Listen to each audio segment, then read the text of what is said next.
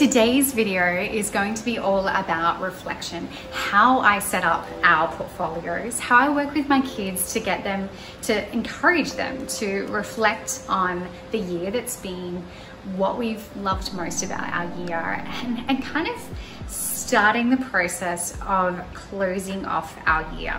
I wanted to share with you today the positive outcomes that come from planning, from capturing spontaneous learning moments and sharing them with our kids, because that is what really brings us the most joy. That's what brings me and us as a homeschool the most joy. And I wanted to share that with you today.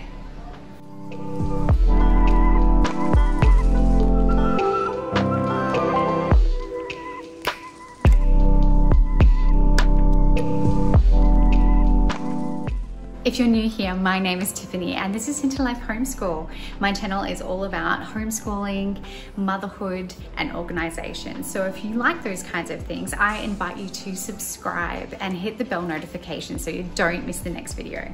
We are doing a reflection day. It is rainy and a bit yucky outside. There's some storms that are predicted, so we're gonna stay indoors today. And we thought it was the best opportunity. Even though we haven't officially finished the year, we are just liking the idea. We just feel called to kind of start cleaning out some of our work from the year that we've done, and we're going to put together our little portfolio for the year of the work that we are most proud of.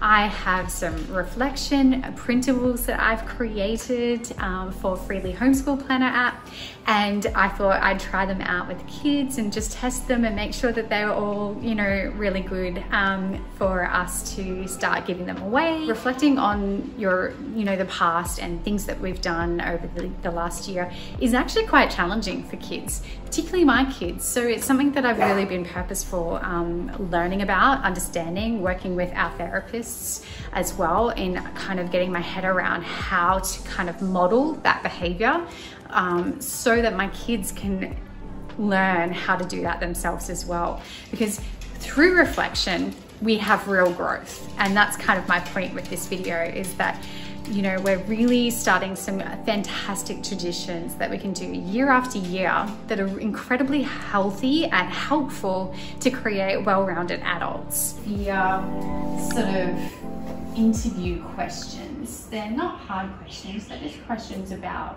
what you're interested in or how you feel about what you've loved doing this year, all that sort of stuff, how you feel about the year and things like that. So this is going to go in our folder, and then I'm going to lay out all the work that we did this year. Maybe not everything, because we did so much, but you know, the main stuff. And you can pick and choose what you want to keep in your folder.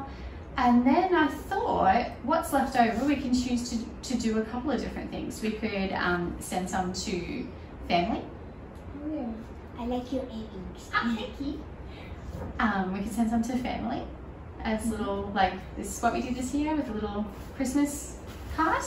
Yeah. Yeah.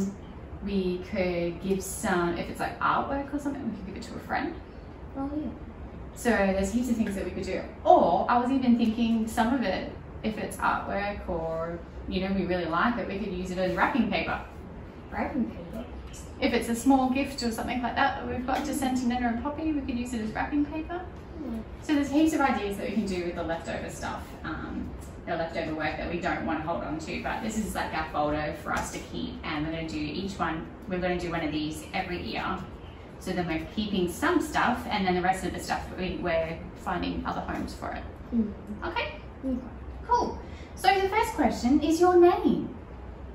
Do you know your name? I don't really. What's my name? So I was thinking you could write it, you could do cursive, you could write it however you want, but show your personality and how you write it. Okay. Okay? Well, so my name. If you've got a big personality, maybe you might want to write it. My name starts with A.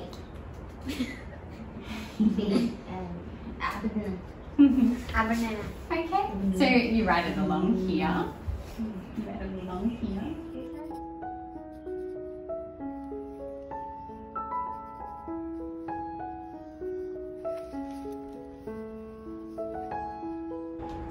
So describe this year in one word. Do you want to know what I've chosen? What? Growth. Growth, as in you guys grew so much physically and emotionally, mentally. You learned lots. I think one word I think to describe this year would be odd because it's been locked down, not locked down, locked down. Odd. That is a perfectly acceptable word. I thought that is meh. Yeah. I thought we had a wonderful year, but that's okay. It's whatever you truly think though, okay? I want you to first, before you enter that and like fill that in, I want you to think about all the things that we did this year. We did swimming with the sharks. We went to Underwater World. We got new bikes. We learned to ride without our safety wheels on. You tried out dirt bike riding for the first time. Yeah. You've tried new foods for the first time. You've tried new foods. We've gone to restaurants. We've gone to tacos. We've done movies. What else have we done? What other adventures have we done that I'm forgetting? Here's the thing. You're only counting in the good stuff, not those. Oh no, there's definitely things that have happened that have been sad. We've lost people that we love. We have had storms come through. We've lost a chicken. We had sad things happen. We lost toys. That's we have right. gone to Nana and Poppy and played on the beach and Exactly. swum in the deep water. Swim in the deep water. Have That's water right. down and go my throat and up my nose and make me Okay, there's been lots. A lot can happen in a year. This is really the moment that having a digital planner comes to life and allows going through our memories of our lessons and the excursions and the adventures and having it all become three-dimensional with being able to look through all of our observation notes, all of the photographs that I've attached to the days and knowing exactly when and how and why it all happened and going through all that, running a simple report with the click of a button and being able to really experience that while we're going through all of the physical elements of those days as well, makes everything so much more satisfying and so much more just a different feeling of accomplishment of the year. And the kids really respond to this kind of level of reflection where it's touch and feel and see and read about it. And I think that this is truly one of the biggest reasons why I love having Freely in our homeschool. And there's Brownie Bear with a baby. Do you remember taking your baby? I just got that shirt like 2 months ago. No. So like, This is my basket where I keep in my sideboard. So if you haven't seen already, I have a whole organization video dedicated to paper clutter and how I handle all of the loose bits and pieces that we have, projects and things like that. But essentially this basket is where all of those things go when our file system is getting full or we don't want to be carrying around all this extra paper that is finished. But I don't know what to do with it until the end of the year because it could be a sample or it could be needed or the kids just want to hold on to it until they know what they want to do with it. So it goes into this basket, and this basket is generally, I place everything on top of each other. So it's usually date ordered as well. And it just really helps at the end of the year to bring out the basket and lay it all over the table and the kids can go through it and really relive all of their achievements this year. So beautiful. and I'm not the same anymore. And look, remember when you did that? Yeah. I'm gonna have to look at that. Yeah, sure.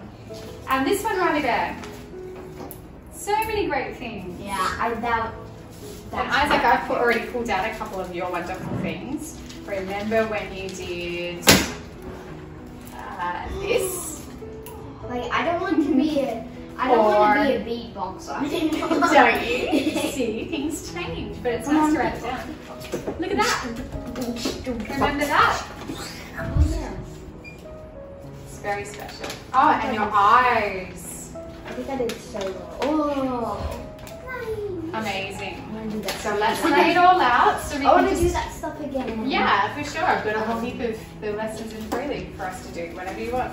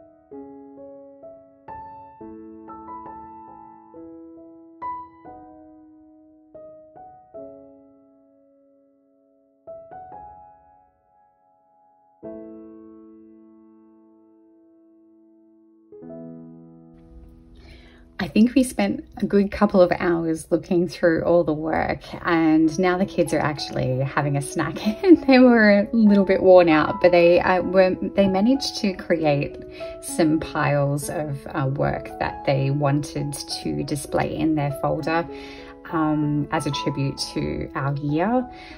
So I'm just starting to put that together, and then we'll look through it as a final run through and go through our basket again, maybe a little bit later, more towards the actual end of the year. Once we've finished off all our other projects as well, we'll add those in too as we go.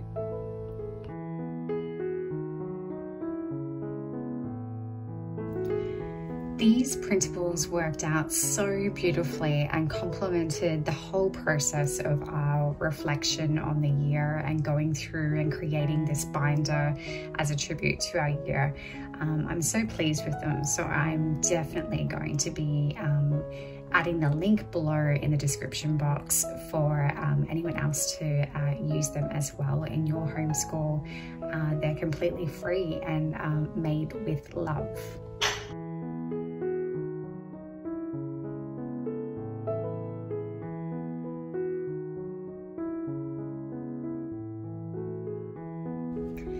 As the kids get older, I definitely envisage having 2 folders for their work, but for now we predominantly homeschool as a group together.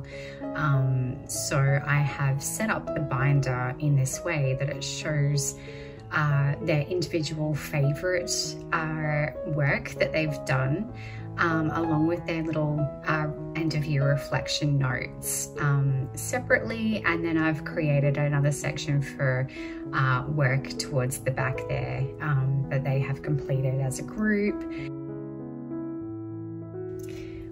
One of my favorite things about doing these binders, these end of year reflections, is including a letter to my kids, just talking about my own views of what I've seen in their growth and what they've done this year, what we've done as a family, and my favorite times with them as well. And they really enjoy reading those kinds of things. It's a wonderful keepsake, and I think it's something that I imagine they might want to hold on to. And I think that that is something really special. So I try to include that in these folders as well. If you would like these beautiful printables that I have created in inspiration of my children and the sorts of things that we discuss and talk about at the end of the year, please head over to Freely Homeschool Planner app. I will leave a link in the description box below as well, so you can go down there and just click the link and it should be there. It is completely free. It's just something that I wanted to share with everybody, and I have a platform to do so, so it's really special. Share it with your friends. Make sure you tag it. If you take a photo or on Instagram and share it with people, tag me, tag Freely, support my business as well. That would mean the absolute world to me, to see it in homes of other homeschoolers and people kind of appreciating it or enjoying it or getting something from it. Let me know if you find that it's helpful for guiding some sort of reflection in your homeschool. I hope it does. I think the most rewarding part of this process of reflection with my kids is really just taking the time to watch them think through their answers to the questions, and really just connecting with what they are most proud of throughout the year, and really registering that they have overcome a lot this year. I think our kids really need that above all else, is the acknowledgement that these years have been hard for adults, let alone kids. They are, I know people say kids are resilient, but and they absolutely are, and I totally agree with that. But that doesn't mean it's okay. It doesn't mean it's okay that they have had to deal with certain things that they've had to deal with. These are strange times, and I feel like, especially this last 2 years, we have definitely needed to work on acknowledging that things have been harder than usual, and that they're doing a wonderful job with dealing with it. And even if we're not thriving, it's still an achievement. It's still getting through this year, doing bits and pieces of work, or doing projects, or going somewhere, or accomplishing some form of travel, or any of those things are so much harder now. And just doing those is enough, and that is a wonderful thing to accomplish.